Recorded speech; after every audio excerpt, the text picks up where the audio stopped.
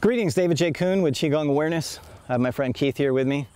Give him a little hang loose. All right, Keith's a surfer. All right, I surf other people's bodies in jiu-jitsu class, but that's a separate subject. Today we're here to teach you Qigong. But do I know about chronic pain? Yes, I do. If you don't know my story, I was literally run over by a trailer on a hayride. I was on a hayride. I fell out. The trailer ran me over all the way up over the right side of my back. I was diagnosed with scoliosis within the next couple of years. I was told that I'd be crippled by the time I was 30. When I was 25 years old, they said my spine looked like I was 85. Now let's come back to, oh, by the way, I healed the spine in the next 3 years by the time I was about 28 years old, and have gone on to do a lot of other physical activities, thank God. So I'm here teaching you, sharing with you how you might be able to do it for yourself. I understand how difficult chronic pain can be. A lot of times you get the question, how long does Qigong take to work? Let's find out. Let's say you at home have chronic pain. Here's an exercise I want you to start with. You can either sit in a chair or hopefully get up off the couch. But if you can't get off the couch, then just sit on the couch, sit at the edge of the couch or sit in a chair and start with this one. The majority of pain that you have going on in your body, okay, is happening because the blood is stuck, the qi is stuck, the lymphatic system is stuck, things have stopped moving, okay? So if you'd like to see a little bit quicker benefit with Qigong, first of all, imagine you're like shaking off water here. Really relax shoulders. This should be really, really relaxed. And then toss the water. Touch your pants on the way by, toss the water, okay? If you'd like a little extra benefit from Qigong, okay, I highly recommend fasting. Take some lemon, put it in some water, and don't drink until lunch, or don't eat until lunchtime. Just drink your water. And while you're drinking that water, spend some time practicing Qigong. Watch how quickly it starts to clear your body out, and watch how much better you start feeling. So there's a little secret there for you, a little tip. If you want to shortcut yourself to healing yourself a little bit more quickly, but some people will also just feel the benefit without the fasting element. They'll just stand up, go like this. And they literally do this few practices that I'm going to show you right here, and then afterwards they go, oh my God, like I actually feel better. You know, so it differs, okay? But I'm going to give you some ideas. So we're going to shake. And where to go. And where to shake. And where to go. If you have chronic pain, I guarantee you, you do not have enough movement in your life. Guarantee it. It's a difference. If you have acute pain, maybe you're moving and you fell off your surfboard and the surfboard hit you with its fin and you're hurt. And so it's acute, okay? Okay, but if it's chronic, you're not moving enough. So you got to do something to move. It doesn't even matter what the exercise is, honestly, okay? But there are some that work better than others, so I'm going to show you some of those. This is gentle drum right here, okay? We're going to lift, turn the heel. I've been showing you a bunch of these lately, this exercise, and I have been saying that you may get tired of seeing this one, but hopefully you don't, because hopefully you'll remember it, and hopefully you'll start practicing it, and hopefully you'll start enjoying practicing it. If you ever have the opportunity to check out some of the documentaries of people practicing Qigong in China, people who have been diagnosed with terminal illness, cancer and so on, told they were given 3-4 weeks to live, and they're out in the park, and this is what they do. They literally sit here, and this is one of the exercises that they practice. And 4 years later, guess what? They're still alive, and they're out there loving their life, practicing Qigong in the park, okay? At least to the best of their ability, they're loving their life. So this is a good one too, okay? You have chronic pain. All right, get some movement going. Then stop, stand. Now, a lot of you may not have good stability if you're in chronic pain. So just standing like this and placing your hands like so and trying to stand straight with your chin not like forward and down but straight may be uncomfortable for you if you have chronic pain, because your tissues and everything are trying to fight you and hold everything together, so you're afraid to actually do a movement like this. You're afraid to do this movement because it hurts.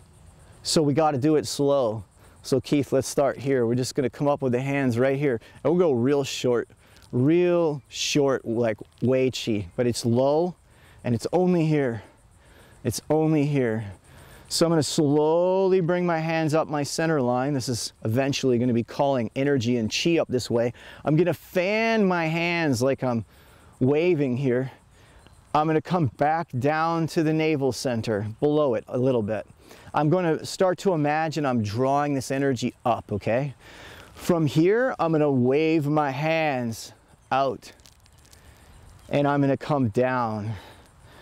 As I come here, let's stay here for a minute. Hold your hands, everybody, like this, okay? Like you have a little bit of an energy ball here or something. This lower area of your lower belly is called lower dantian. It's like a battery, it can be charged. Most people have lost their charge here, all right? So this is a way to charge it. This area is also sometimes called the sea of chi. So once we build this area up, which takes some attention and some practice, and some of you, I can feel it at home, you're already like, oh, my legs, you're already getting stiff and uncomfortable. So check it out. Let's jump out of that for a sec, Keith. And let's go into this marching. Those of you who have chronic pain are going to have difficulty with the static positions. I don't want you to be too intimidated by that. Anytime that you need to come out of a static position, I want you to start marching, and I want you to start getting this calf muscle pumping blood back up the body, okay? Getting rid of those varicose veins or heavy legs or whatever you have going on. Get this pumping, okay? You don't have to be on a treadmill. You don't have to go outside. You don't have to do any things, but keep this moving. Now, come back to the stationary position. From here, a little bit of a bend down. Imagine you're pulling energy from the ground or water. Go right here, shoulder height.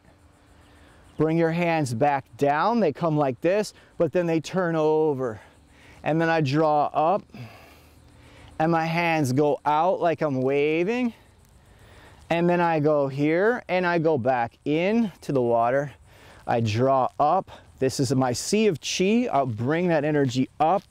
I wave. I come down. There's different ways to come down there. You don't have to be super detailed about it right now. Just here, come down, turn my hands over. If you want to try it with some breath now, we're going to go like this. Exhale right here. So as we're going down, exhale through your mouth. Inhale slow through the nose. Hold your breath right here. Now exhale from your gut. Make a little breath, a little sound. Let the exhale continue. Here, inhale. Here, start the exhale. Finish the exhale. Inhale. Exhale.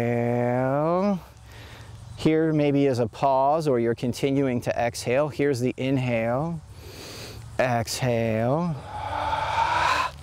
Here's your pause. You're just moving, could be moving without breath, so to speak. Then your inhale, exhale. Then you're just sinking, going down to get your next breath. Inhale through the nose. Now, one last detail here. When you're doing this, okay, to begin with, it's like, okay, you're bringing up energy, okay, what does that mean, da-da-da. It takes some years, in my experience, it took some years to really understand in more detail what that meant, but you start where you start. Imagine now, I don't want you to do the practice like this, but I want you to visualize it like this. So Keith, bring your hands here and start going up your body slow like this, yeah? And then bring it back down, good. He's gonna do it that way, but I want you to imagine, as he pulls up, go, that you're pulling it all the way up your legs and then bringing it up your body. But I don't want you to go down and actually do this, but I want you to see that in your mind. So when my hands go down here, I want to imagine this comes up through my feet, my ankles, my knees, my hips, my torso, my chest. Now I spread it out. Now I sink. Now from the feet, the ankles, the knees, the hips, the lower belly, solar plexus, and guess what? It comes with the breath. Now we're gonna go one big way, Chi. We go inhale, we go out, if you can at home, exhale. Drawing from the ground, Oh. Now, like bird's wings, here, bird's wings come out, but now we turn this into a waterfall. Exhale. Oh. We're gonna go around like that again. It's called a waterfall. Imagine a waterfall right here, comes down through your body. Whoa. One more. Oh. Good. So you need that movement. I know it's hard, but you need that movement. You need that movement. You need that stretching. And if to begin with, it can't be like this. I've had people come to a weekend program, for example. They could not lift this arm. They literally, their arm was here. Literally by Sunday, Saturday to Sunday, by Sunday, guess what? In fact, we had this one guy, it was in Atlanta, Georgia, and he was running around in the program and he was going, "Look at me. Look at me." He hadn't had his arms up like this in years. He'd gone to physical therapy, he did all this stuff. He started doing these Qigong exercises and he's like, wow, this is actually like working. Because it's the mind, it's the body, it's the breath connection, okay? If you don't have it already and you haven't checked it out, check out our 21-day Qigong challenge. It's really easy, starts off with 10 minutes a day, builds up as you go along, you have the content ongoing. It is an excellent beginner practice series, so check it out, and I look forward to seeing you in the next video.